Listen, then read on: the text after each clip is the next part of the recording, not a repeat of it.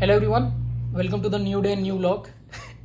So as you have seen yesterday that we have started a new project on RPTU, and this is our first video, and in this video we'll show you how to apply to the RPTU portal, especially for the Masters of Informatic program, because we are from Informatic and I think we both did this process while applying the application for the Masters program. So I'll put the website link, but I think it's better if Muntasir explains in his way how to apply. So we'll ask him. So Muntasir, yes, you can explain now. So yeah, I think the steps are pretty easy and forward. We will directly see it. So instead of saying, let's show it. So this is the basic website. We will post it in the comment box. Here as you can in the description, not comment box. Sorry, okay. My bad, description. And here is the deadlines are written. So as you are a foreign countries, coming from foreign countries, so you will be needing a visa, and this deadline applies for you for winter and summer. And those who are already living in EU, they have this deadline that is not relevant for us. And in this page, everything is mentioned, what documents it is, everything. But we will show you directly, so that you can read it later, but we will show you directly. So I think first you can click on the register page. That's true. So you click on the register page. So here you will fill up your basic informations, and we have already created using our dummy account. So let me show you to that website. So after your account is been created, you came directly to this page. Here let me go section by section. At first you will fill out your personal data. 1 second. Now I have one question. So this is like I'll make an account on register page, right? Correct. So I can directly first thing that we received the password in the mail ID, I guess. That's true. That's the basic thing, that you receive the password, and then using this password and your email ID, you log into the account. Okay. And like in this page, do I need to follow any other page, or I will upload all the documents here? All the documents only you can upload directly in this page only. Okay. So I think we can continue, and then you can just step by step briefly you can just tell. Yeah. So these are the personal data subject to each person. You will fill out your address and everything. This is the demo mail that I made, ng_demo. So just to show the demo, yeah. And you have to upload a photo and your curriculum vitae.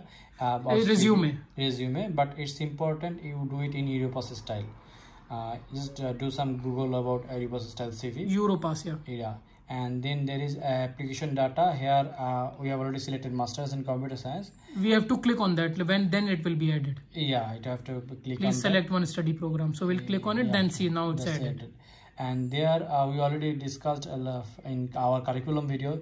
There are some topics that we can choose. Specializations. For now you can choose any specialization. That's not a problem, because we can change, I think, that later. Yeah, so we can change it. So just choose two of them that is suits logical to you. Otherwise it's not a problem. So then the attachment you need to upload letter of motivation, letter of recommendation. I think they are mandatory, right? These two are mandatory. These two are optional. From the publication list, if you have any, and miscellaneous. For this letter of recommendation, I guess you can take it from your university teachers. Yeah. And then continuing to the forward section, and this is the study and degrees. So you will add your the highest degree certificate here. For example, I believe for you it will be bachelor certificate. And for this qualification, this is kind of tricky. As far as I remember, the subjects that you did in your bachelor is quite similar to these subjects. Yeah. So you will get a detailed subjects list from your university teachers. So you get the curriculum list from your bachelor subjects, and then you compare these subjects has been mentioned on those subjects. But I think this is not mandatory. You can either fill it up or not. It doesn't matter in your admission process, but it's better if you fill. Yeah, the more you fill it out, the more they realize, okay, this is similar to our study, and they give you the admission. Okay, so then we'll continue. Let's go. This is the same information. Wait 1 second. So here they have asked for a proof of IELTS or TOEFL, right? Yeah, I am going to language qualification now.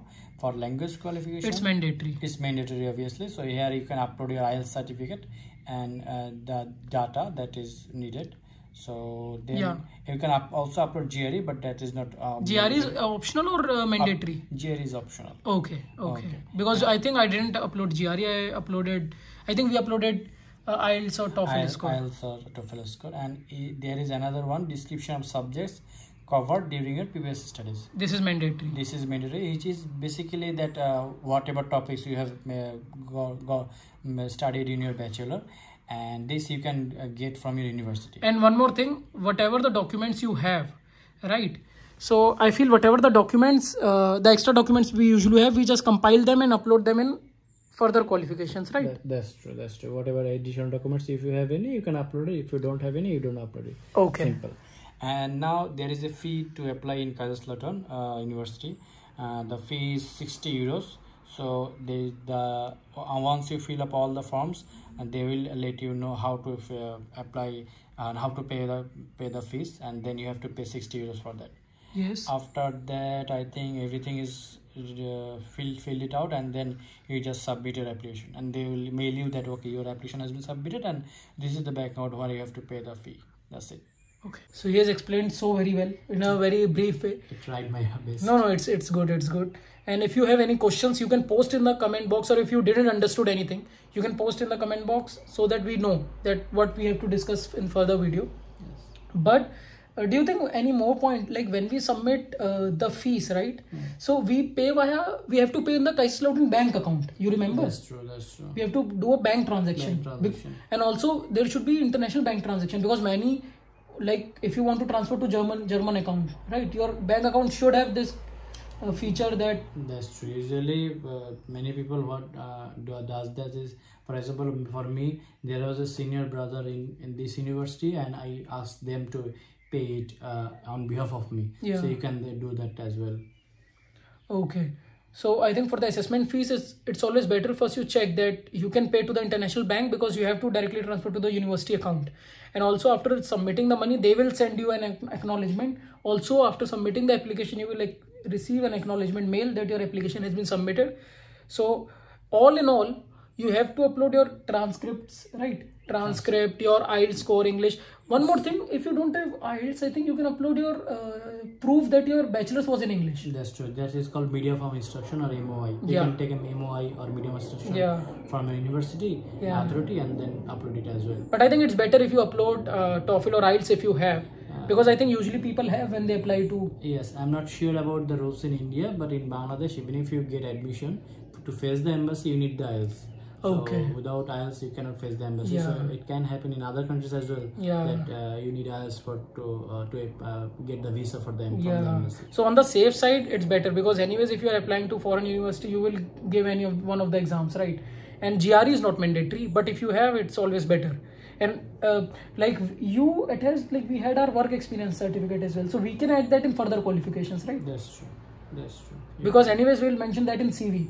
So with further qualification, just compile all the extra documents that you have, because there is nothing wrong in adding extra certificates. It is on them that whether they want that or not. But from your side, I think you can upload. Yeah, that's true. Let me summarize the basic documents that is mandatory. Okay, point by point. Yeah. Point by point. The first one is your CV. Okay. Your letter of motivation. Yeah. Two letter of recommendation from your university teacher or whoever you're taking. Yeah. And then one more thing, I think for this university, it's better if you take from university professor instead of companies LOR, because this is a TU, research university, and it is mentioned as well that it's better if you take from the faculty of staff from your university. So yeah. Yeah, and then your degree certificate. If it is not English or German, you have to translate it as well. Yeah. And then finally your transcript of records, and your IELTS certificate. IELTS certificate, yeah, correct. And I think then the non-mandatory ones are GRE and your extra further qualifications and all. One more thing, when I compile the document of further qualifications, on the top I place my I think I got my certificate or not for applying, but later on. Okay, we'll talk about that later on. But if you have your German proficiency, you can attach that also, because that is optional, but it will help a lot. And yeah, I think that's it. Yeah, I think these are the things. And you need money as well. Money, no, we'll come to that later. But yeah, I think these all things are required.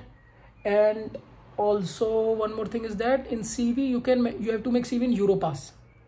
We can make a other video that how to log into Europass or and how to create a yeah. CV, So basic things. yeah, so it's better you submit in Europass. So I think that's it Yes, sir. for this video, and I hope you get the point how to register to the RPTU portal.